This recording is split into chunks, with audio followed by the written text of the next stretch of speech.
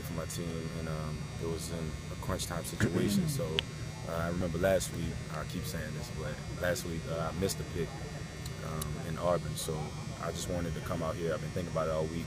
I got to give me one, and that's what I wanted to do, and I was able to do that. I put in that position and help my team set up Kobe to hit that field goal. It was a very great feeling. Yeah, Traven said all week he was getting on you maybe about, hey, yes. You got to get it a pick, yes. right? He was telling me all weekend, he was saying, man, you don't want to be great. And that's something I kind of I kept in the back of my mind because I had to get better from it. But it's something I definitely thought about. I mean, missing a pick in a big-time game, it haunted me. It haunted me. And to get that out of my system, it felt good.